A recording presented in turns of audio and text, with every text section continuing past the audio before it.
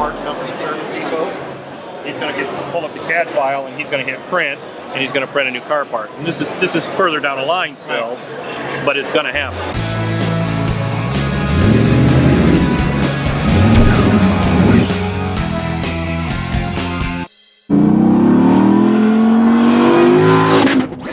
So how's Ford using it right now? Ford has some prototype development centers.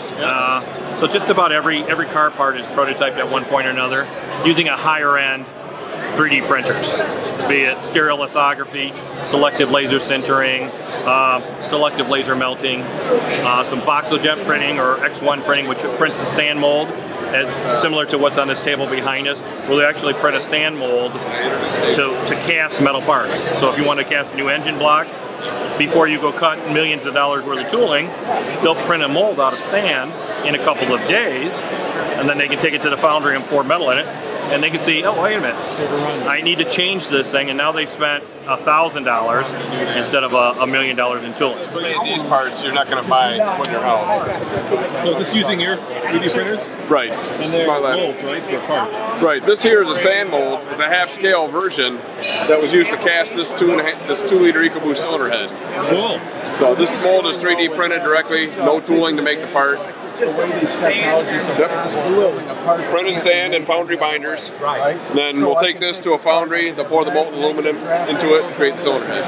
Does that speed up the process of developing the part? Absolutely. Because you don't have to machine the tooling to do this. Which is several weeks to a few months to machine tooling to make this. I can print this up in a day or two. Take it to the foundry, make the casting. And if the engineer says, well, I don't really know exactly what my design wants to be, I've got like 3 or 4 versions of this thing. Well, if he's doing tooling, he's only going to do one. I can print all 4, 5, 6, whatever he wants all at the same time, cast some cylinder heads, have them to him in no time. So you think the car dealers will actually print parts at some point? Eventually, yeah, it's going to happen. Not the car dealers. Right. I think it's going to be more of a hub. Yeah. So a service parts organization somewhere out there is going to have a bank of these machines printing parts. Now it's going to be a metal part or a higher level plastic printer at the time, but eventually it's going to happen. At some point, you actually might be printing parts at dealerships. Do you see it going down that road? There's always potential to make parts, right? But again, a company like Ford, we have to think about liability and what parts we would allow people to make themselves. Suspension component, no, I don't think that's going to happen anytime soon, but maybe, I don't know, maybe a spoiler or something that has, no effect, a piece of trim, I can see that coming. Well, tell me about the 2 printers here. Okay. So the first one is this one printing mold, right? Yeah, this is a Cubix 3D printer. It's a deposition modeling. It basically takes wired plastic or line plastic, and we're heating it up through an extrusion and laying it layer by layer in a position to create our part.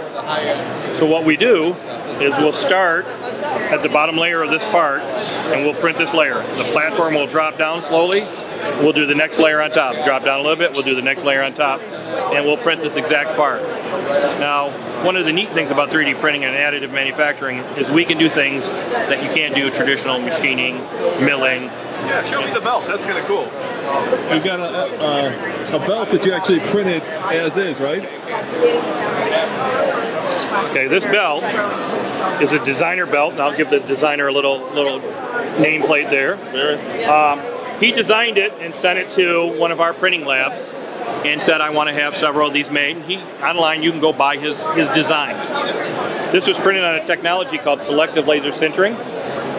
And what it does is it takes a bed of fine plastic powder and we hit it with a CO2 laser and melt the shapes of each part as it is. Now the reason it's functional, it's movable, is there's a gap between it. So if there's a gap between the part, we don't hit it with the laser beam. This prints rather fast, and we probably printed a bunch of them like this in a platform overnight, and then you dig this part out, and it's like you're digging a part out of the sand at the beach. And it all works. And it's functional. You clean it up, you rinse it out with some water, and it's like this. It's white. Obviously, they wanted a color, so they dyed it red for this. But it could come in. You can dye it in any color you want. And what do these printers cost? So how much is this one over here? This printer. These are consumer product printers. This printer goes for just under $4,000. Okay.